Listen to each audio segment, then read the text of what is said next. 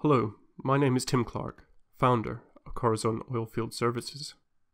Welcome to Coring 101. This is episode 10, Coring Operations and Overview, making up the core barrel and downhole operations.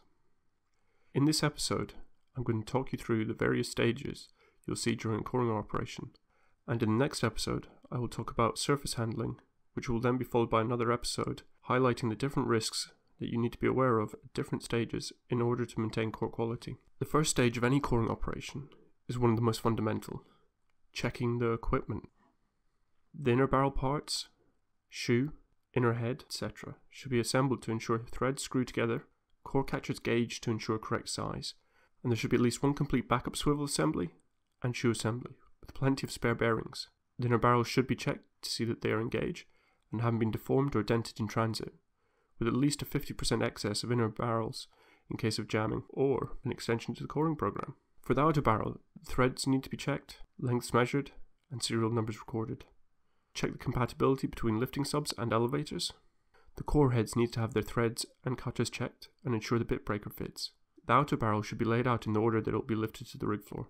Ideally, there should be 2 spare outer barrel sections, 2 primary core heads, and 1 or more secondary core heads. Well control needs to be considered as well. So if the core barrel will be through the BOP during assembly and laydown, a land rig or jack-up for example, a spare top sub should be supplied in the event of a well control situation to allow for rapid reaction, minimizing time to re-establish the ability to close in a well and circulate.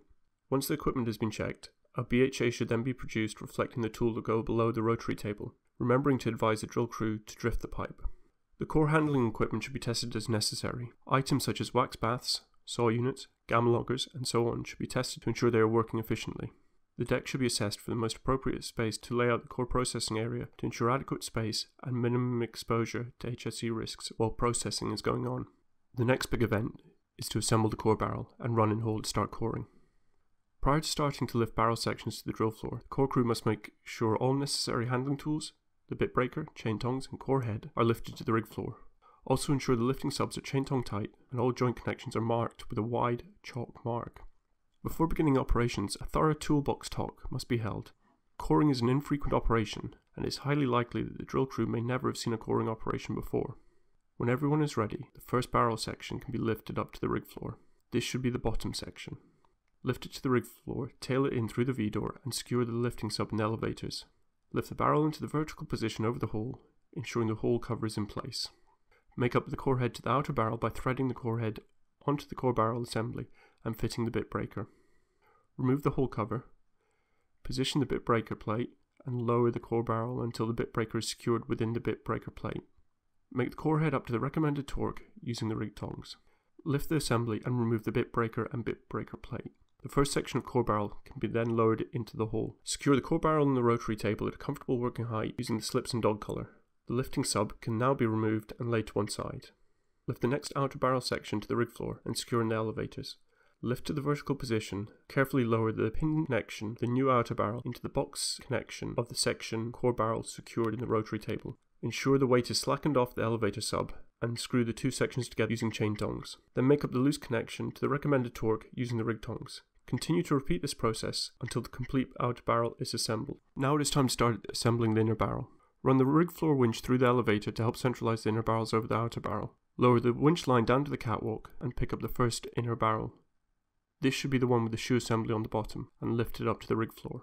Lower the inner barrel into the outer barrel until about 2 feet is visible above the outer barrel. Secure the inner barrel in position using an inner barrel clamp. Detach the winch line and lower it down to the catwalk to pick up the next inner barrel. Lift the next inner barrel into position above the previous inner barrel section and make up the connection with pipe wrenches. Remove the inner barrel clamp from the bottom section of the inner barrel and lower the assembly into the outer barrel until approximately 2 feet of inner barrel is visible above the outer barrel stump. Secure the assembly in position again with the inner barrel clamp and continue to repeat this process until the inner barrel is completely made up. Add the gyro head to the assembly, making sure necessary space out is carried out, taking into account thermal expansion and the kind of formation that will be cored when calculating the space out. Finish making up the outer barrel by adding any slick subs and the top sub. If the derrick is tall enough to allow it, lift the barrel out of the hole to check the space out in the throat of the core head. Now finish making up the rest of the BHA by adding circ subs, float subs, drill collars, etc. and start to run in the hole. When running in a hole, it is advised to fill the drill pipe every 10 to 15 stands, break circulation to remove trapped air, and then circulate for 5 minutes. Maximum circulation rates will be advised by the coring personnel depending on their equipment. Also break circulation at the shoe and pump through into open hole. At this point, it is usual for the core hand to come back to the drill floor and be on the drill floor for open hole section. Wash and ream the last 2 stands to bottom, approximately 30 RPM and a flow rate as advised by the core hand. Tag bottom without rotation. Once bottom is confirmed, lift up to approximately 4 to 5 feet off bottom and conduct to bottoms up. Take off bottom parameters as advised by the core hand. To start coring, drop the coring ball and pump it down until seating is confirmed. Turn pumps to coring rate, start rotation at the lower end of the coring rates, usually around 60 RPM, and go down to bottom. Start coring with a low weight on bit, usually around 2 to 3 tons, but this will be advised by the core hand. Once the bit is patterned in and the near bit stabilizer is bedded into the new hole, parameters such as weight on bit and RPM can be adjusted to optimize the rate of penetration. It is advised to keep the flow rate steady unless absolutely necessary. Continue coring until the core barrel is full or coring is terminated for any other reason, for example jamming. To terminate coring, stop rotation and stop pumps. Lift the string up to neutral weight, then continue lifting off bottom slowly to engage the core catcher. Keep lifting until the core breaks. Record the overpull necessary to break the core. Now it is time to pull out with the core barrel. In order to preserve core quality, a strict trip-out schedule needs to be followed that slows down in stages as the core gets near the surface. This is to prevent damage from rapid depressurization. Particular care needs to be taken around the bubble point. Care should also be taken by the rig crew when setting and removing the slips during the trip out so as not to shock the core and induce structural damage.